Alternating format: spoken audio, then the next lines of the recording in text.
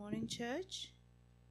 So this morning I will be reading from Acts chapter 6, reading from the ESV.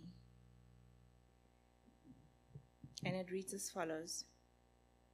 And Stephen, full of grace and power, was doing great wonders and signs among the people. Then some of those who belonged to the synagogue of the freedmen, as it was called, and of the Cyrenians and the Alexandrians, and of those from Cilicia and Asia, rose up and disputed with Stephen. But they could not withstand the wisdom and the spirit with which he was speaking. Then they secretly instigated men who said, "We have heard him speak blasphemous words against Moses and God." And they stirred up the people and the elders and the scribes, and they came upon him and seized him and brought him before the council.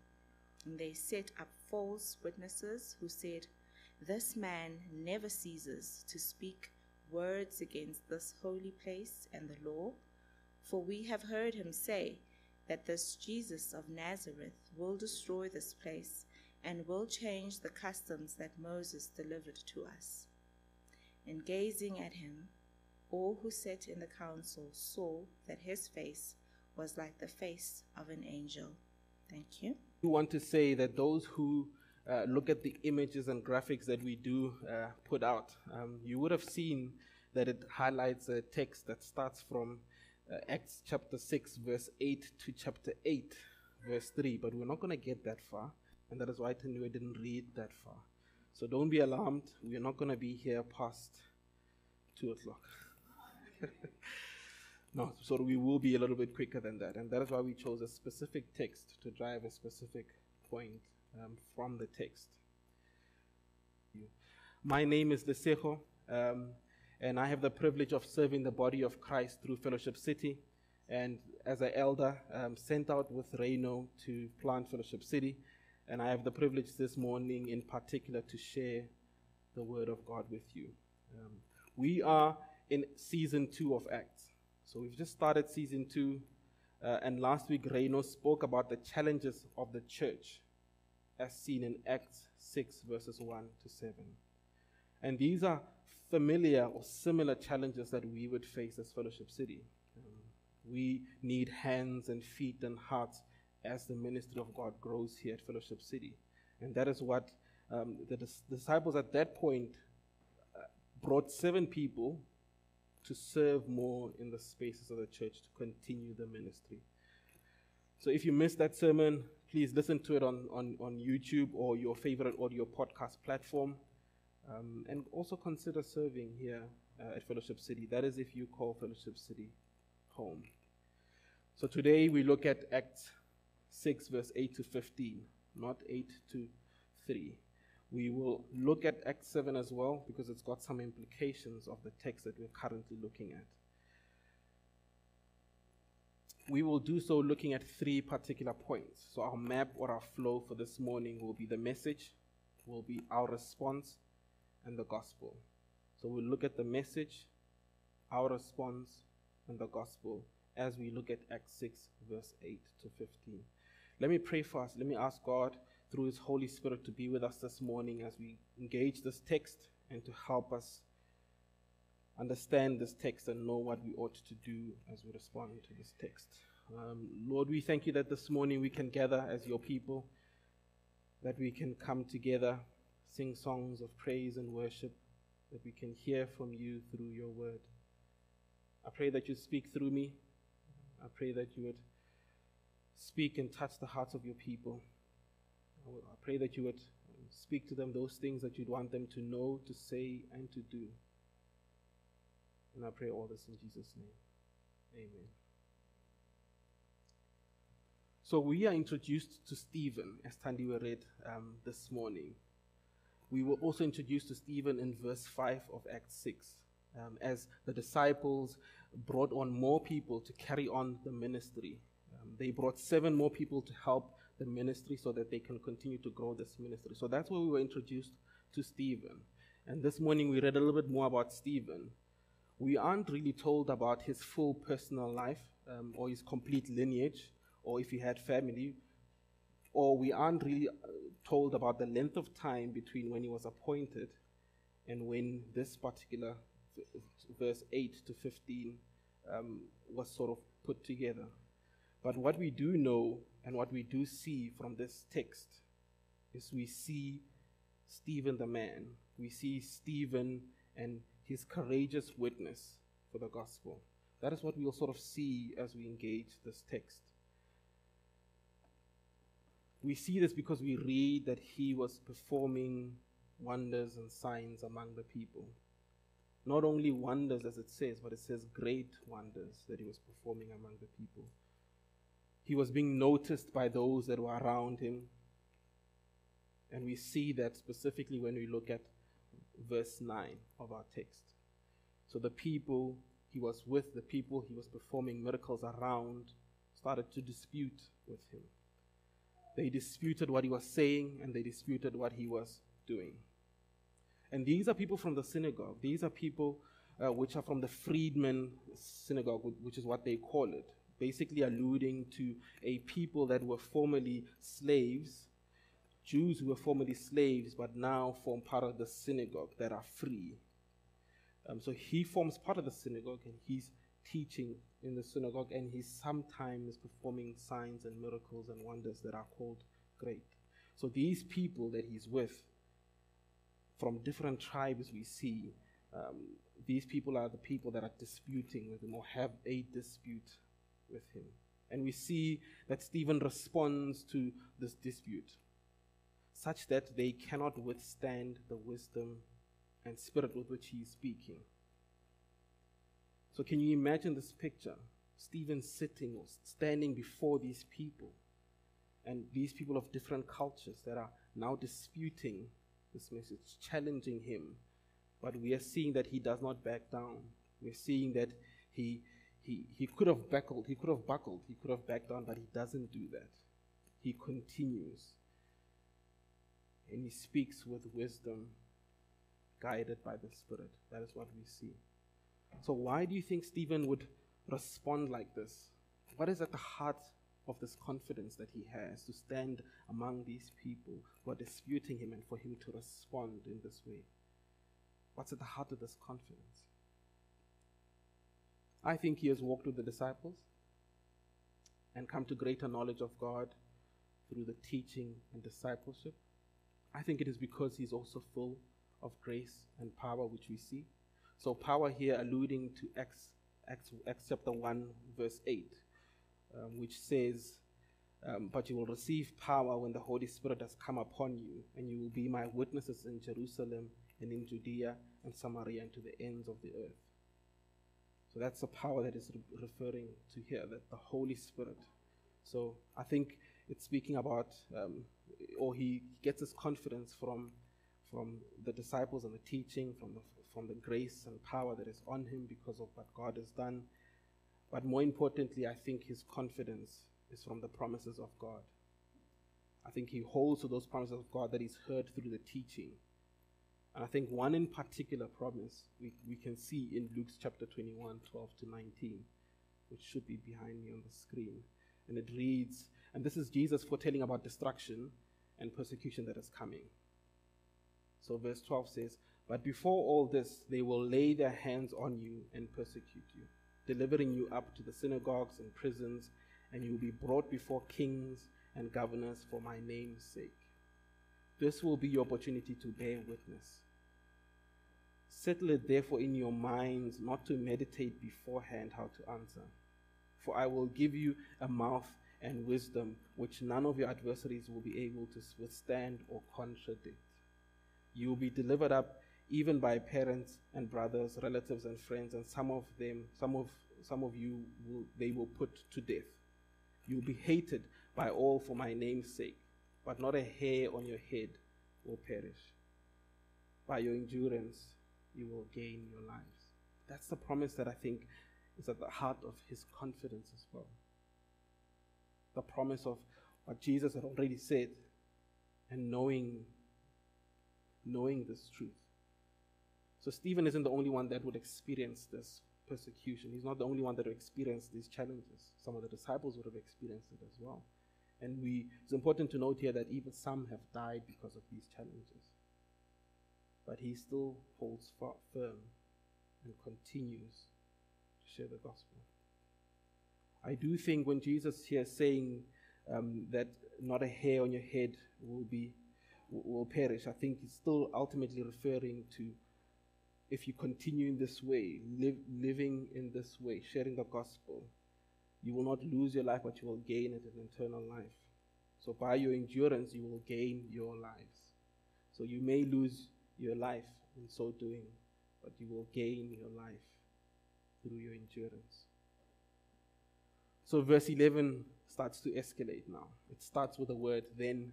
It reads, "Then they secretly instigated men who said, 'We have heard him speaking blasphemous words against Moses and God.'"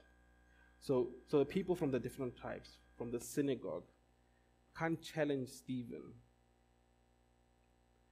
And he speaks with wisdom and speaks through the Spirit of God. So they can't challenge him. So now they come up with another plan.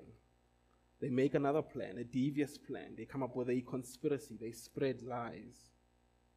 We see that in verse 11 about Stephen. So much so that he is arrested and seized and brought before the council.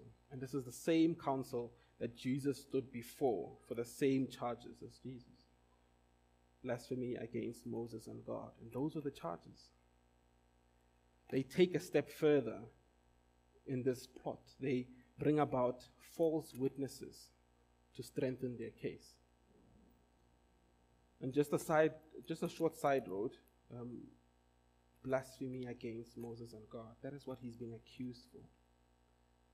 I want to split these two accusations and sort of deal with them one at a time.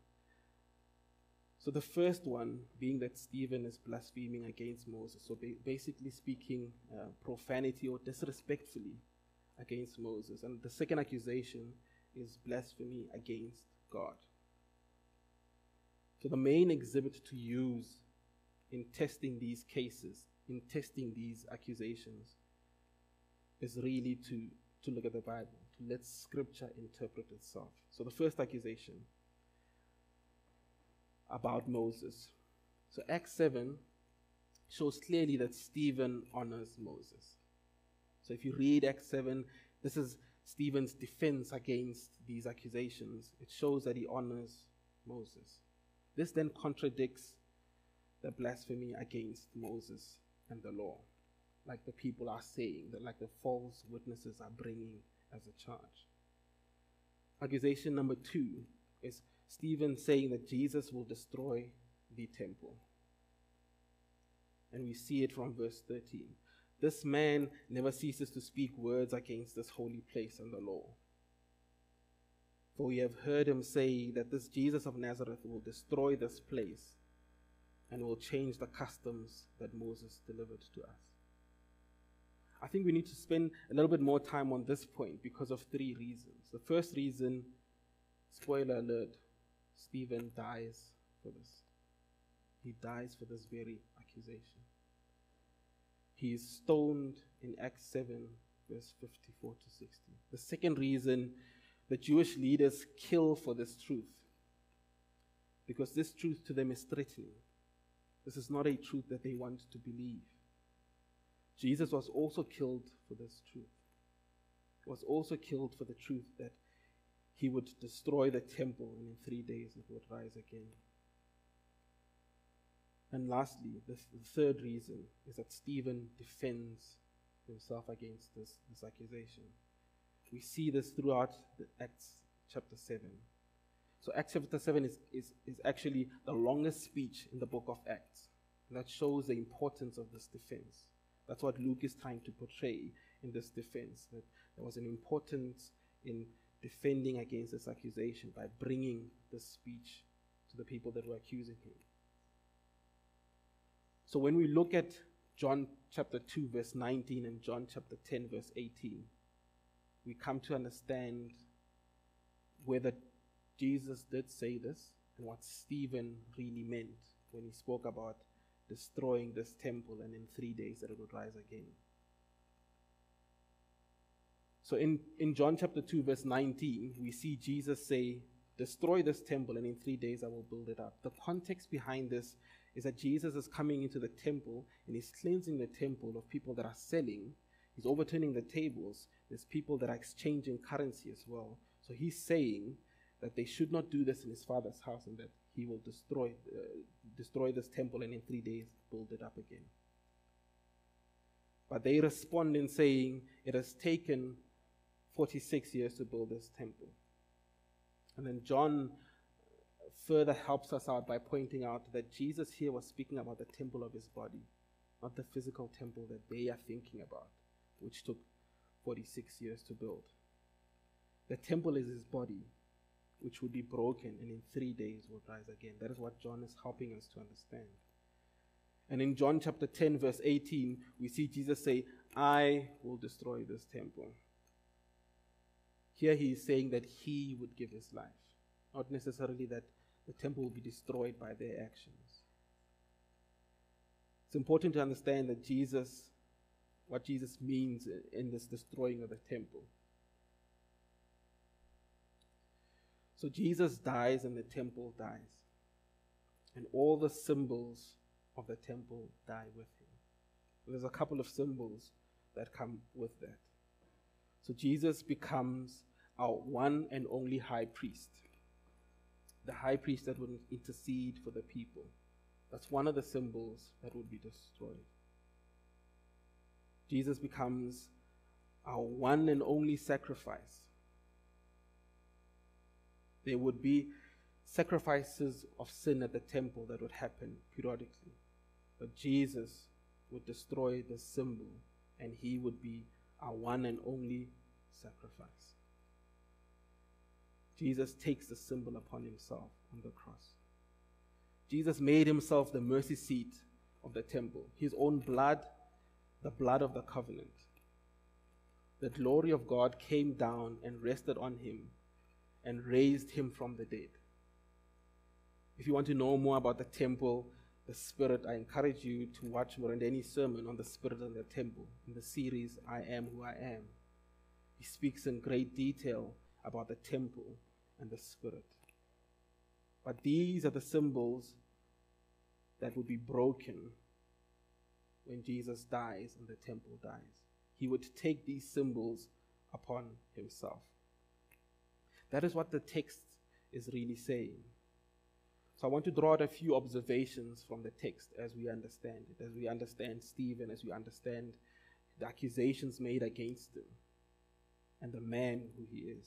So I want to make a few observations from the text. Stephen was known to possess wisdom. To understand what that means, we need to start at Proverbs 9, verse 10.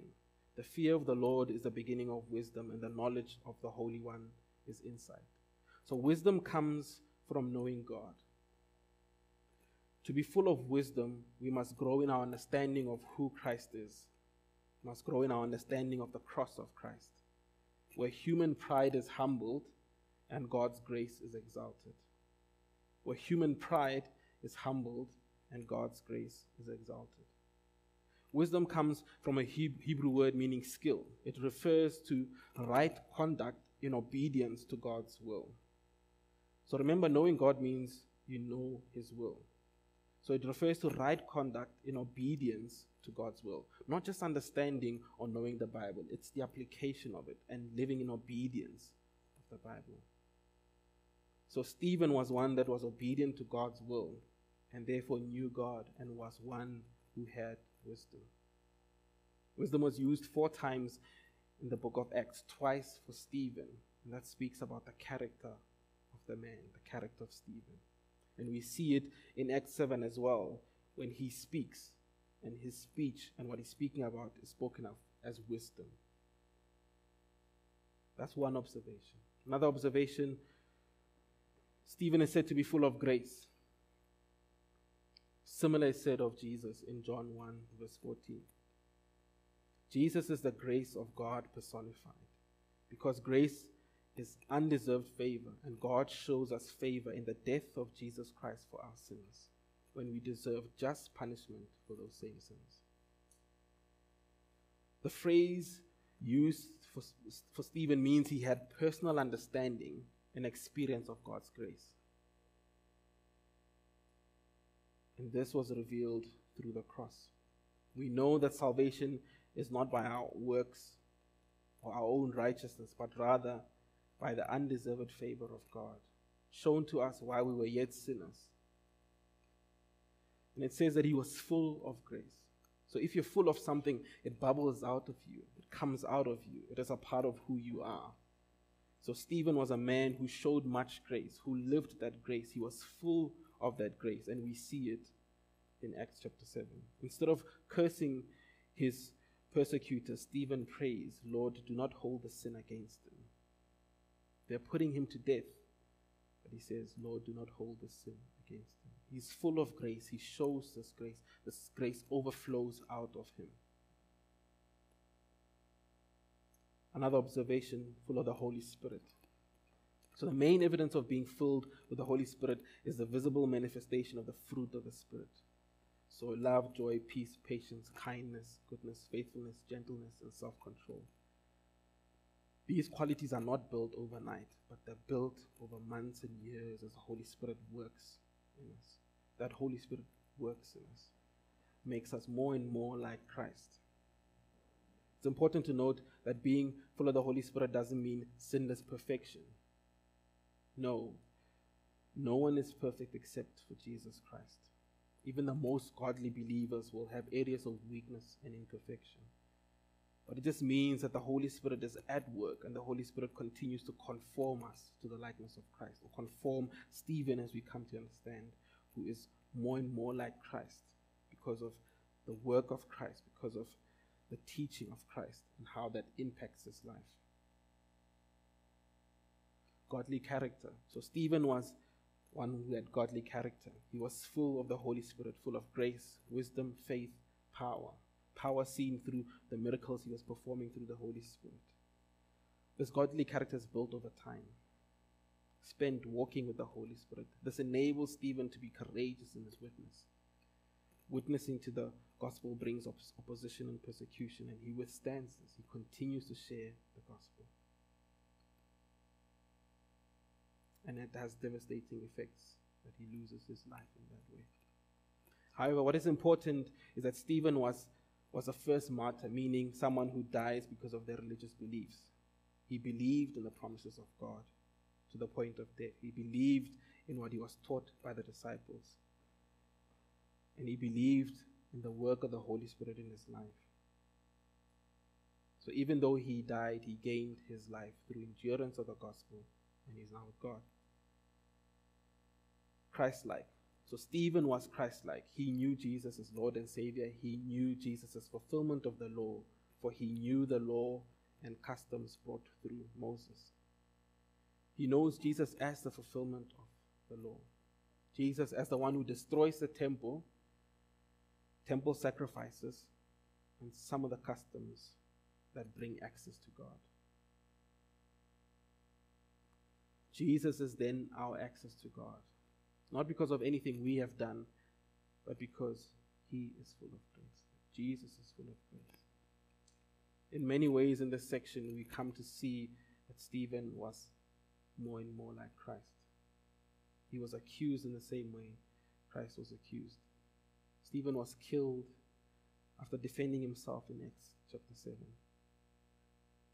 So what we see in Acts chapter 7, verses 54 to 60 is that ultimately the crowd, after hearing the truth that he has to share as he defends himself against his accusations, that the crowd have ultimately hear this truth, but ultimately do not respond in the manner that you would think. The text says, now when they heard these things, they were enraged, and they ground their teeth at him. But he, full of the Holy Spirit, gazed into heaven and saw the glory of God, and Jesus standing at the right hand of God. And he said, behold, I see the heavens opened, and the Son of Man standing at the right hand of God. But they cried out with a loud voice and stopped their ears and rushed together at him. Then they cast him out of the city and stoned him. And the witnesses laid down their garments at the feet of a young man named Saul. And as they were stoning Stephen, he cried out, "Lord Jesus, receive my spirit." And falling to his knees, he cried out with a loud voice, "Lord, do not hold this sin against them." And when he had said this, he fell asleep. There's so much in this text. We're going to just look at a few observations from the text. There's just so much in this text. We won't speak about Saul. Saul will come in next week's sermon. But we see his first mention here as one of the people that were part of these people that were accusing Stephen and that were putting him to death. We're seeing him as a ringleader as well. If you read the text, and you'll see and hear more of that in the next episodes of Acts.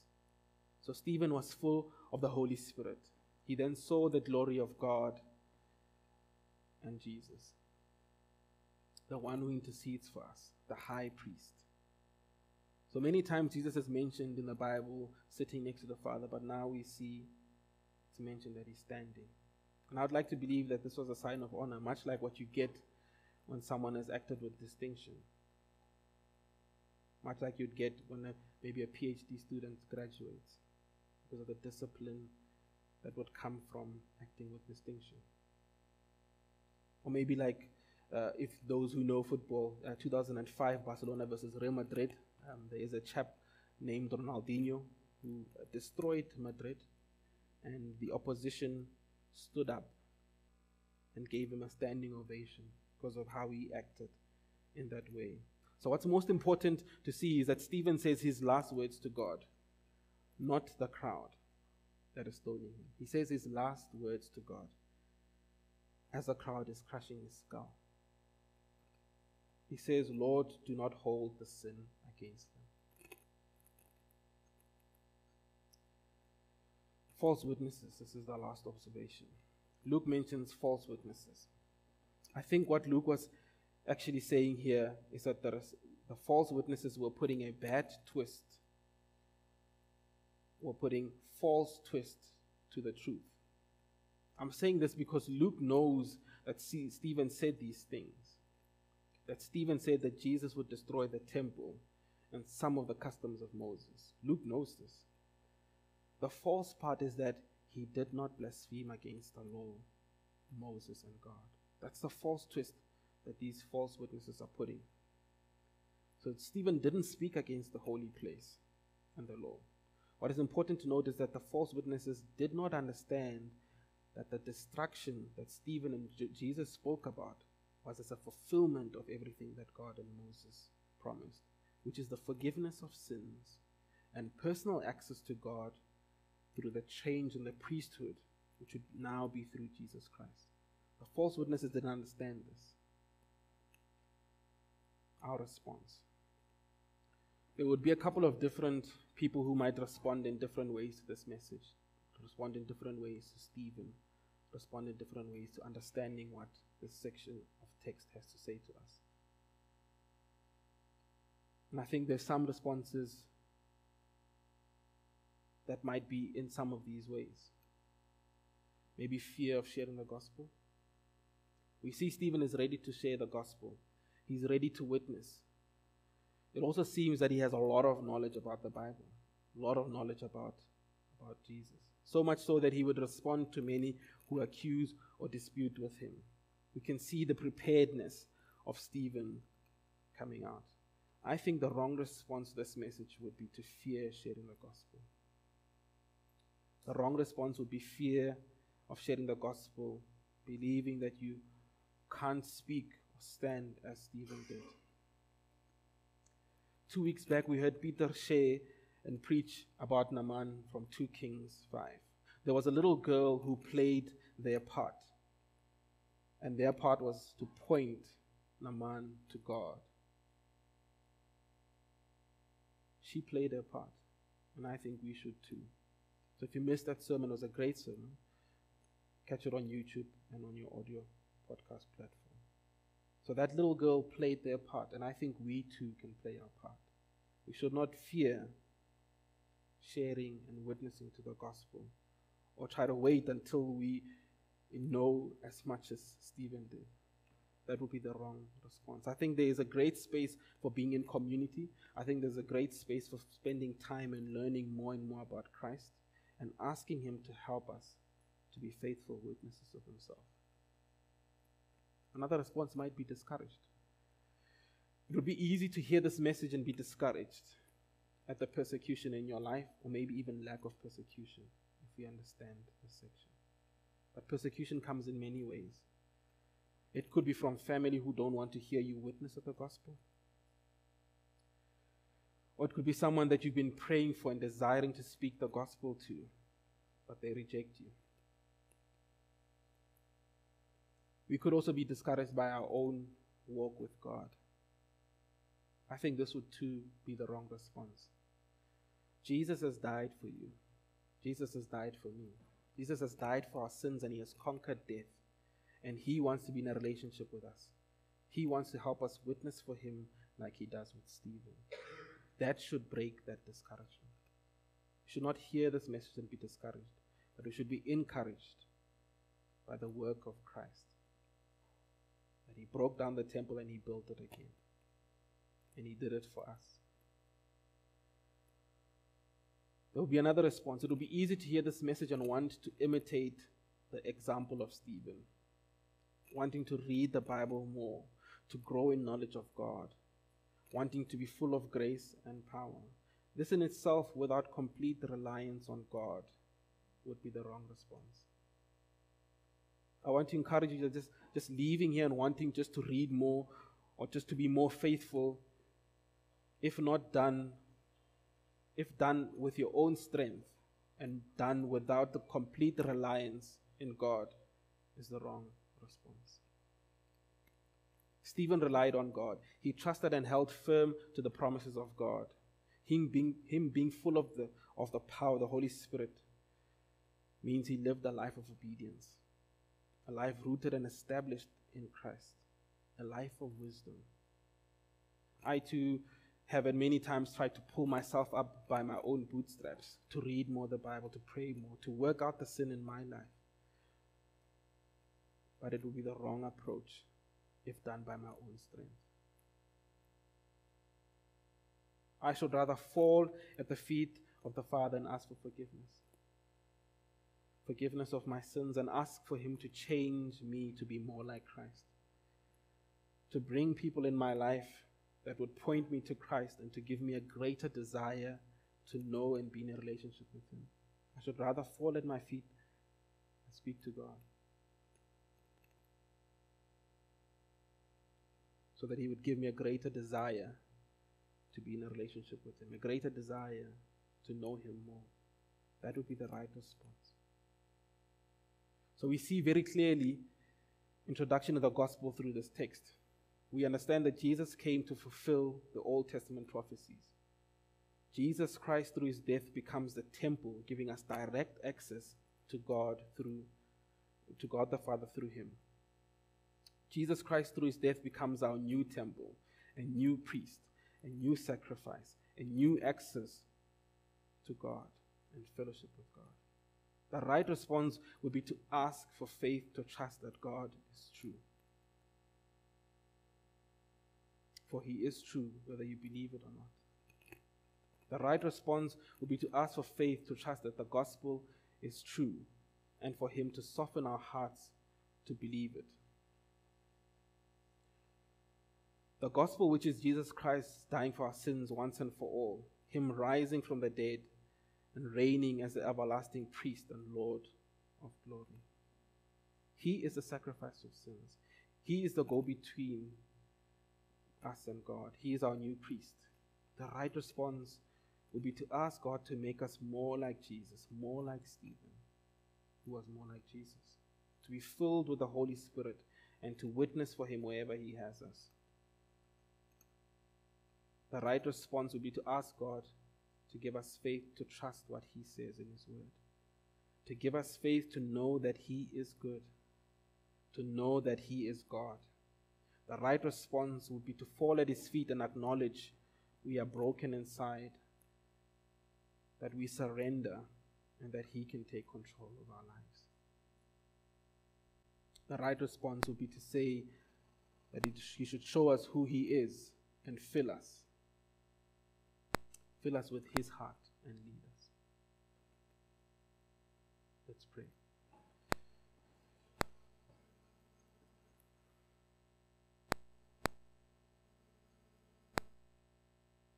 You may want to speak to God and maybe tell Him where you are. You may want to maybe repent, or you may want to maybe call upon Him to do and continue the work that He started in you. Or you may want to say that I do not know you, Lord, and I seek and desire to know you. Give us a few moments of quiet to speak to God and tell Him where you are.